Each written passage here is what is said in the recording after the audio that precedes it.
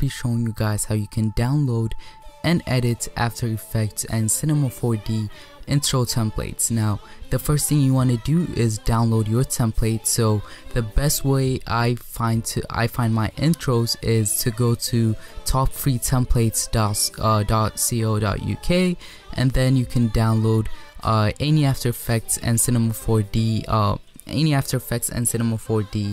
intros you want. You can just go ahead to the templates and select AE+C4D, and you'll be able to download any one you like. Now if you want to preview the intro that you want to download, you can just press on it and it would show you the video, and then once you like it you can just press download and it should take you to a new page, and you would have to wait for about 1 minute, and then it would make the download link available. And then once you have downloaded this intro, you're gonna need a few applications to edit it and make it your own. And the first application that you're gonna need is After Effects CC or CS6. Now this application costs money, and like all of the applications I am gonna show you in the video, but there is a way to get it for free legally, and that's by downloading the free trial. So just click on the free trial and it should take you to a new page, and in this new page just select your skill level. This doesn't really matter, just select this and then sign up for Adobe ID if you don't have one. So sign up and then it would download the application automatically. And then once you have this, you want to download Cinema 4D from Maxon, and this application costs money too, but it has a demo download, so I'm gonna leave the link for this in the description, and fill this out and you'll be able to download it for free.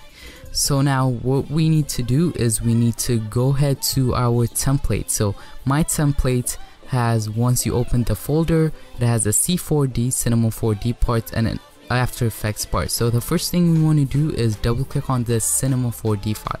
So once you double click on the Cinema 4D file, it should launch in like some time after it loads up, and it's gonna look something like this. If you are using in Windows, it's gonna look like this exactly.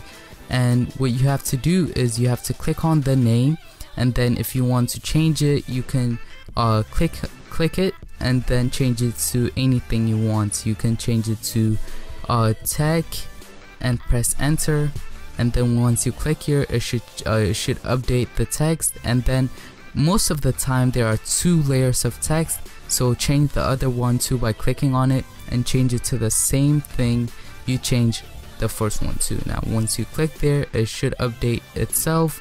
And now if we play the video, as you can see the whole thing, the whole animation kind of thing, and it's really cool. And if you press on render, then if you click on render view, it should show you what the text is gonna look like.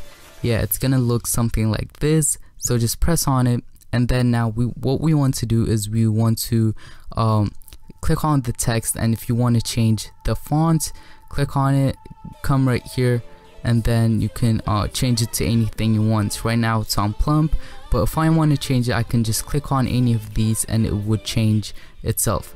And if you also want to change the color, double click here and you will be able to change it, but I don't suggest changing the color, because if you change it and the particles and stuff in the background are different and the colors are different, they don't mix, they don't match, it's gonna look a bit ugly in some intros, so I don't suggest changing the color. So once you have done that, what you have to do is click here again onto your render settings and make sure it's 1280 by 720 if you have a good computer. And if you have a like really good computer, you can go ahead and put it on 1920 by 1080. That would be 1080p. And then what you have to select where you're gonna save your file. Mine is gonna be on my desktop, and then format should be set on QuickTime Movie. Now you can do PNG sequences, and that's gonna be a bit faster and the quality is gonna be a bit higher, but it's gonna be in loads and loads of pictures on your Mac, so I don't suggest doing that. So instead just select QuickTime Movie and then click here to start rendering your intro. I have already done this, so I'm not gonna do this, and I'm gonna be back in After Effects. So guys, once you have finished exporting your Cinema 4D parts of the intro, now what you want to do is you want to go ahead and go into the After Effects part. So this is going to be included in the folder too, so double click on the After Effects part. So guys, now I am in After Effects, and it should look something like this, and it should say file missing when you start the After Effects, because we have one file missing, and we're gonna replace that with the one that we just made in Cinema 4D. So what you want to do is you want to click on the template folder, and it should drop down a menu, and it should drop down this two things, and you want to replace this colorful thing, the PNG. Right click on it, and then go on to replace footage, and then click on file. So once you have done that, go wherever you saved your intro. I saved my intro that I have exported from Cinema 4D on my desktop, so I'm gonna select that file and click on open. So guys, once you have loaded your footage in After Effects, now there's one more thing to do, and that is to export or render your video, and that's really easy.